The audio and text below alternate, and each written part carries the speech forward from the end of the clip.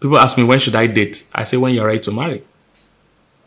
When should I date? When you are ready to marry. If you're ready to marry, then don't keep a man or a woman and waste their time. You need capacity. Financial capacity for one. Are you ready to bear responsibility of another human being? That's what the marriage is. You're going to pay him bills. Look, it's not all love. It's not all flowers and romance. That's not what we do at all. We pay bills, my brother. That's what we do. You will have kids. 9 months after all things being equal, Junior will run around the house. Junioress. What's the female of Junior? Junioress. Female Junior will run around the house. They are going to consume. Those children eat without sympathy.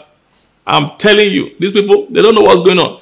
They eat without sympathy. They put on your lights, don't put it off. They put on the AC. They pay school fees, pay house rent. You know, do you have capacity? You don't have to be a millionaire before you get married, but are you ready to bear responsibility?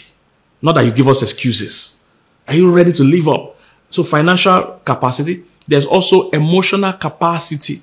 Are you ready to focus only on one person? Not that you say, oh, one man was toasting me, one girl was, oh, this is rubbish. Are you ready to be focused emotionally? Then there's mental capacity. You're making decisions for yourself and for other people.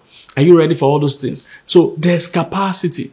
All right? There are areas, spiritual capacity. Are you ready now to stand as a priest of your home? Not that you're saying, I'm a man, I'm looking for a woman that can pray for me. No, no, no. You are the priest. You should be able to pray for the family. Or same thing as a woman. You should be able to still pray too. So, do you have capacity? Because marriage is not funfair. It's for men and not for boys.